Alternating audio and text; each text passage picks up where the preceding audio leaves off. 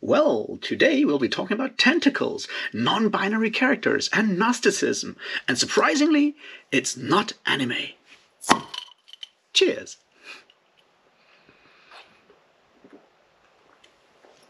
Welcome back everybody to me talking about books, and today we'll be talking about one specific book, an old book. It's over a century old, so you can actually get it for free, and I'll link it down below on Project Gutenberg. I mean, A Voyage to Arcturus by David Lindsay, which was published in 1920. It's a very weird book, and we'll do the usual thing, which is I'll give you a quick synopsis, tell you why you should read it, or maybe why you shouldn't, because it's a bit of an acquired taste, and then we'll talk about individual themes, which may be considered spoilers, but I feel it's kind of difficult to spoil a book like Voyage to Arcturus, so proceed at your own, idea when I give the sign for this will be the spoiler territory. And yeah, before we start, welcome back everybody. I'm glad you're still watching this, and if you're new, I'm glad you found this. And if you want to, support me a bit, there's comments, there's liking, there's subscribing, there's even a Patreon and other options. Right now, if you want to send me some money on PayPal, that would be really, really great, because I'm out of cash until the end of the month and I need to figure out where to buy food. Anyway, let's talk about something more fun, which is A Voyage to Arcturus by David Lindsay. So, what is A Voyage to Arcturus? Well, it's a 1920 novel that follows one character named Maskell, who travels by weird means to a planet that is around the star Arcturus. The planet is called Torments, and he has a series of adventures there while he is trying to figure out what the hell is going on, what his job and role in this universe is, and so forth. It becomes very, very symbolic very quickly. It is extremely weird, I can tell you that. It's one of the most unique, weird experiences you'll find in that kind of fantasy, and it has very little plot and very little characterization. It's all more on the philosophical, symbolic side of things. Should you have ever read something like William Blake, you might recognize ideas there. Have you ever read something like Clark Ashton Smith? Well, some of the weirdness in the descriptions of the planet kind of may have influenced Clark Ashton Smith there. There's parallels there. Arthur Machen might have been another influence there in some of his weirder stuff as well. So that's the kind of territory we're in, and that's why I said it might not just be for everyone, because if you're only used to contemporary fantasy that is very heavily focused on a very, sometimes convoluted plot with a lot of magic system and characters that are, well, if not well-rounded, at least do show signs of, weaknesses, strengths, inner worlds, stuff like that, you don't get it here, because that's not the point of the book. It's way more of an extended allegory, an extended fever dream. It has a very, very weird, surreal atmosphere, and it sometimes reads a bit like, a Christian allegory. Some people have even compared it to A Pilgrim's Progress by John Bunyan, but don't worry, this is not Christian. It is very much not Christian. We'll get back to that later on. But as I said, I think it's worth reading. It's incredibly unique. It's thought-provoking. It will certainly leave you with weird and odd memories, I can tell you that. But yeah, be aware of what you're getting yourself into. It's a bit like a trip. I have not tried this on any chemicals, but I am sure they will not actually make it any better or worse. So these are the reasons why you should go and read A Voyage to Arcturus. It has had a huge impact on other fantasy writers, so for historical reasons there alone, it has certainly influenced both C.S. Lewis and J.R.R. Tolkien and a lot of other people afterwards. So yeah. There's reasons to read this book, and, well, one of them is that it is free, because there's no copyright on it anymore, and I'll link the ebook on Project Gutenberg down below, so you can even get it for free and read it. You will not, maybe you'll regret the experience, but it will be an experience that is well worth having. So these are the reasons why you should go and read it, and I hope I haven't scared you away. I'll have a bit of a beer, and then we'll talk about some of the reasons and ways to maybe look at the book and try to get answers of what the hell it actually means. All right, everyone back? Great. I hope you enjoyed the book. I hope you're wondering what you just read. That's certainly worth doing in this regard. And let's look at why I think this book is so unique, why it does have, I feel, a lot of, it rings very weird chords with a lot of people and is very difficult to forget for a lot of people, including me, and I think there's reasons why that is. And some of it is certainly the dreamlike quality, the very, very stylized language that it has in parts. Some of these stylistic choices do play a role, but I think the underlying issue is and it reads like philosophy or theology, and it wrestles with like one major question, and that is the question of good and evil. There's certainly an aspect of like freedom of will going on there, and it has a very unique answer to it in a lot of ways, and almost a mystic answer to it in a way, and I think that's partly what makes it such a good book. So why is that? Now, as I said, it was published in 1920, and David Lindsay, although relatively old at the time, was called to serve in World War I, which took place from 1914 to 1918, as you're probably aware. And it did certainly scar a lot of people, because wars are bad. Among the people scarred by it were, J.R.R. Tolkien in part, Robert Graves, David Lindsay. We'll not talk about the other ones that then decided to start another war. But yeah, it certainly changed a lot of people's view of the world. It upset society in a lot of ways. It's, people sometimes claim that the 19th century basically went all the way to 1914, and the war basically ended that part of human or Western society, Western culture and outlook on the world. It is a bit of a paradigm shift, to put it mildly, or a, rupture, or whatever you want to call it. And artists that came through that did certainly use their skill as in art, as writers, painters, and so forth, to sort of deal with all the backlash and all these experiences that certainly scarred them for life. You can find this in Tolkien. You certainly find it in the poetry of someone like Robert Graves. You find it in actually, war novels like Nothing New on the Western Front, stuff like that. And David Lindsay certainly seems to have had his own issues in trying to deal with it. And I think that's where the question of good and evil comes in, that is relatively strong in this book, and the question of how to atone, or who's responsible for crimes, for murder, for causing deaths. There's your tie back to World War I, I guess, and how to figure this whole thing out. And here's what makes A Voyage to Arcturus stand out so much, for me at least, because while Maskell, the guy, and let's just look at the name here, because names mean something here, because we're talking symbolism and stuff like that. He's called Maskell. That's very close to masculinity. Yes, it's spelled with a K. I'm aware of that. But I think it is very much the idea of having Maskell stand in as the generic man in that regard.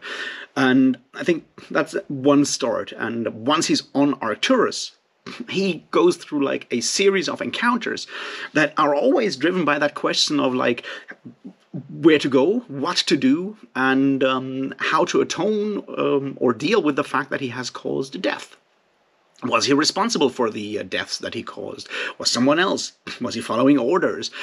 These kind of questions.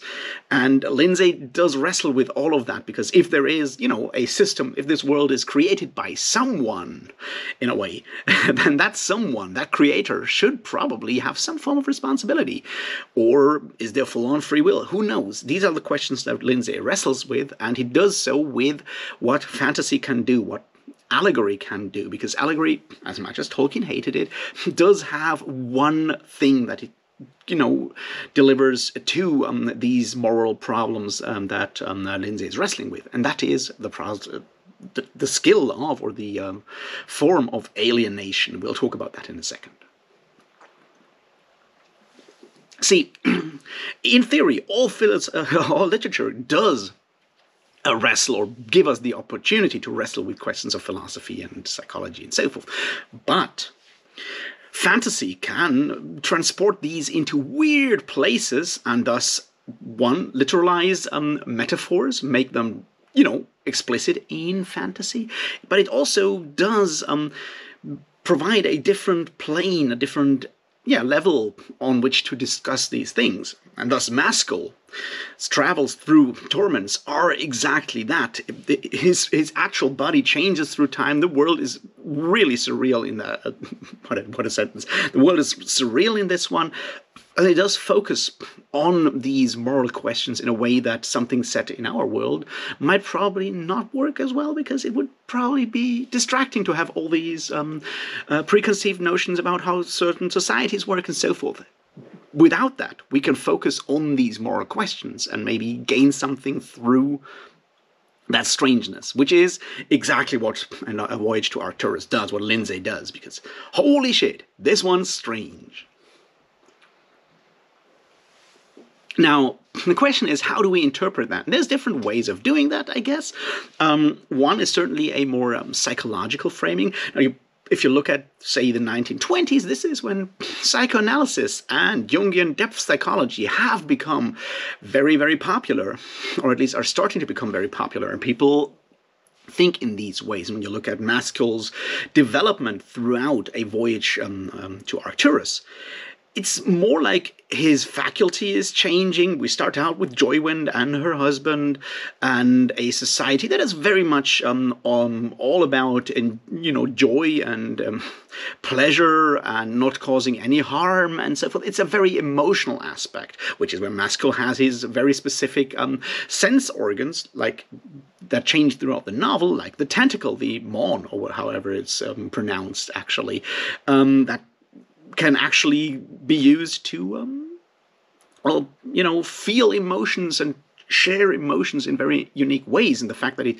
could also probably be read as an umbilical cord does sort of lead to the idea that this is where the life, the emotional life, the intellectual life, of the soul, so to speak, starts. And that changes in the next stage when he has to changes his tentacle to a third arm that is very much about will and desire. See, where the first one is about free sharing, it changes to greed and to wanting to possess and using the will to achieve that, which is where, personality, what you might in psychoanalytical Freudian terms might call the ego, does kind of come in, and then he moves from that. Once he realizes that he has done these things, he tries to find ways to atone or figure out how to rein in his pure just will and greed and need to possess, and that's where the a discussion of duty comes in. In that way, it does read like a progression through growing up and maturing of the soul, in a way, going through these different stages of evolution of that most children should probably go through, in a way. So we have all of these very much personified and made very explicit. And that's one way you can read this entire story, as the growing up of a personality, the developing of a personality through all these outside influences that drag us in all kinds of directions while we are trying to figure out who we are, ever moving onwards. Because at the end of the day, the whole story, the travel, there's not much motivation behind him, Maskell, going through torments, right? He's there, he wants to find Crag and Nightspore, the other guys that he's with. He wants to find them again, but he just keeps moving on, because moving on is just something that happens naturally, and he comes through different places and situations, and does try to figure these out, and try different approaches to living his life. None of those really working that well, to put it mildly. So that's one way of reading the book, and I think it does work in that way, because once again, it does not give us a definite answer at the end. Even once we're at the actual end, Maskell is dead, it's Nightspore again, and Nightspore is talking to Crag, and Crag is just giving him more questions. There's no definite answer, which is sort of the strength and also the frustrating part about A Voyage to Arcturus. Something that, say, C.S. Lewis in Perelandra did try to rectify by using these ideas and the questions, which are real, and trying to divert them into a very Christian moral framework, which is obviously, he was a believer, so that makes sense.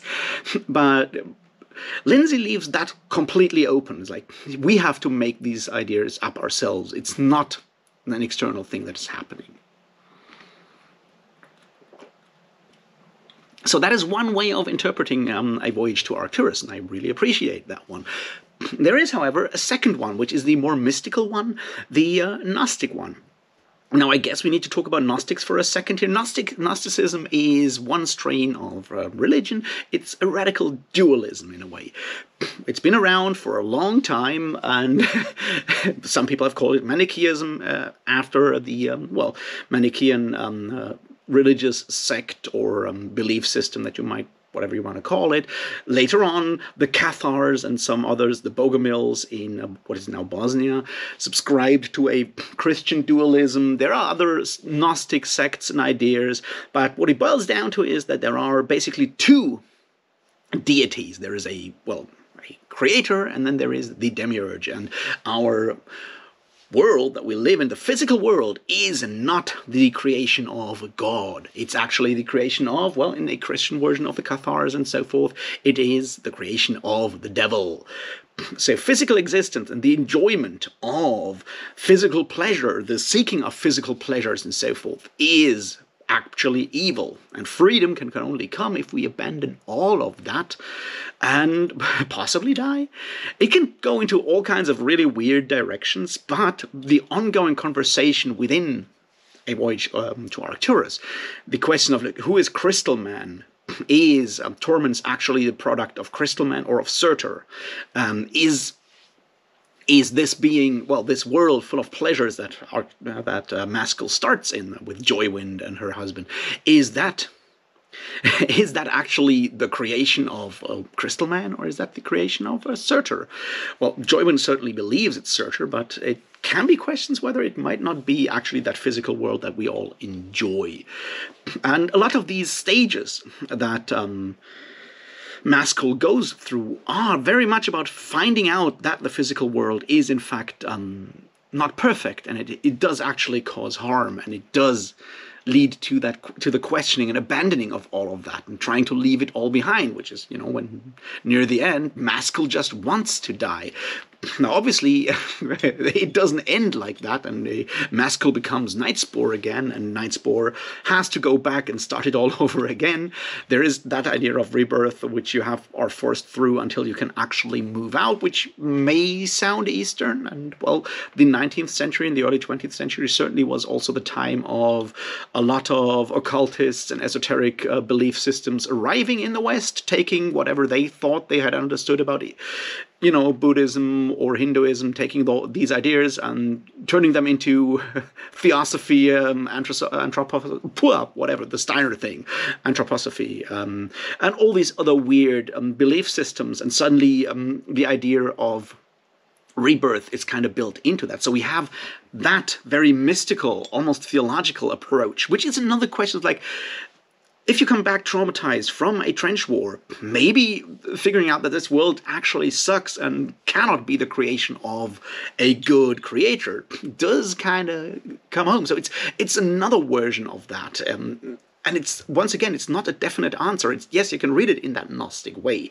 and look for theology to figure out what is going on. I think that is a second way of interpreting. So we have on the one hand the psychological, like all of what we go through, all the stresses, all the trauma is basically our psyche, our self developing, being forced to reckon with all these different situations and questioning those and trying to find out what is the good life, what is good, which is very much what Maskell starts out doing, and then figuring out that he has done something that he believes is wrong, trying to find atonement for that and trying to find an answer. That's one. The psychology one that we talked about is that first one. The second one is that more theological one, where we try to figure out why is the world in which we live like that. Yes, we change from just wanting desire to finding ways to curb that desire, finding duty, discipline, all of these questions. That's the more psychological or psychoanalytical way of looking at it. And the second one is the more mystical one. Why is the world like this? Ending up with dualism, but maybe that's also not the answer. And that, I think, is where the third part comes in, and one that I find very, very unique and very interesting for a book written in 1920. Let's just assume for once that the answer might just be that we are who we are, and we have to make that ourselves. And there's ways you can find that in there. It's a more like Nietzschean asserting our will kind of thing. that goes beyond just that second stage in the voyage where you can use your will to dominate others, but it's more like trying to decide for ourselves. And there's interesting questions here that are tied to gender, because the world does still sort of, or in Arcturus, does still kind of build on that gender binary, but it's not quite there. It's not quite there. And it's very much ahead of its time in that regard, in an artistic way.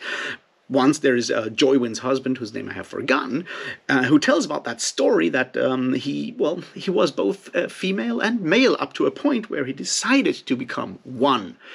And he decided to be a male at that point. But that's a decision that he knowingly took and willingly took.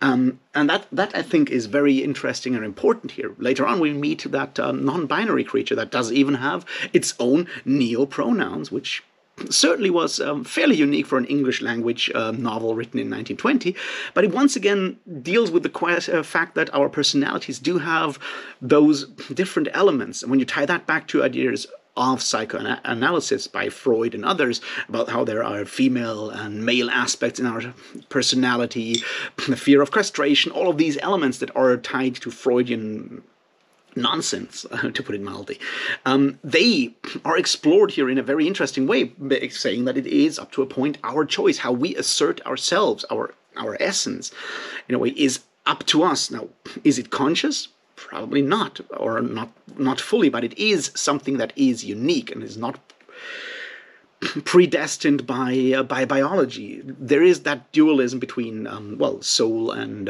the physical creation. Again, I think it's sort of where these two things are tied together. The psychological psychic journey of becoming who we are on the one hand, and the more dualist or Gnostic universe of having a soul on the one hand and having a physical world that soul needs to navigate with the tools that it is given. It's where these two things are tied together, and they make this once again feel so unique. It's a fever dream of someone trying to find out if all the things that he did were actually necessary, warranted, or even his own fault, and finding out that up to a point, yes, they were his own fault, and he can just hope that he gets the chance to try again, or give all of this up, because there's a lot of, pressure of having to reckon with all these external problems, having to be in situations that force you to die or kill. These things will leave a mark. Things will leave a scar. And that's at the core of Voyage to Arcturus. Us coming to terms, or someone, in this case a writer, coming to terms with the fact that life means you inflict suffering. You need to reckon with that. You need to take responsibility for that, because maybe listening to others does not necessarily help in those situations. It's something that at the end of it all, you need to, come to terms with yourself there. And then, you probably could go and try it again. Now, these are just some thoughts on A Voyage to Arcturus. It's, as I said, it's completely open. It does not give a final answer there. It just leaves more questions. But in that regard, I think it does what great art could do, what someone like William Blake did in his ideas, taking different passions, different aspects of personality and turning them into actual characters. Lindsay does a similar thing in a more in the framework of what you might call almost a pulp story. As I said, some of the descriptions of the planet reminded me a lot of Clark Ashton Smith. So it does all of these things in a very unique 1920s way. And the fact that it is so raw and so honest and does not provide any easy answers, I think that's what touches me as a reader, at least, which makes me think about it more and more and trying to figure it out. There is that need to figure it out, and there is no answer but the one that I come up with, and that answer may change over time. Probably it'll change with every reread I do. But that's the strength of this novel, that it does not give us answers. It just gives us questions. And it uses these different techniques of the psychoanalytical one, of the mystical one, which are, at that time, the endings up to a point of the 19th century, especially the occult, esoteric aspect. That's 19th century stuff. Psychoanalysis starts in the 19th century and is certainly changed throughout the 1920s after World War I, but it is also a science of the fin de siècle times in a way. And A Voyage to Arcturus is David Lindsay trying to use the tools that he grew up with, trying to use these tools to tackle a situation that is completely new. and those tools aren't adequate, and that leads to that openness at the end. I think that's what makes it so unique and so powerful. I certainly will reread it a lot of times, I'm sure of that, and I'm not sure if I'll ever get an answer out of it, but it'll always be an interrogation and a journey for myself, and that's what makes this book so powerful. These are my thoughts on A Voyage to Arcturus by David Lindsay. Now go and read it if you haven't. If you have read it, let me know what you thought about it. I love to hear from you down in the comments. We can argue about it. We can compare notes, that kind of stuff. Please like, subscribe, share the video if you feel someone else might profit from it. And if you feel like actually supporting me monetarily, as I said, there's some links down below. And I'm always glad for any of these things. And mostly I'm just glad you watched this, and for that, I'll say thanks and cheers.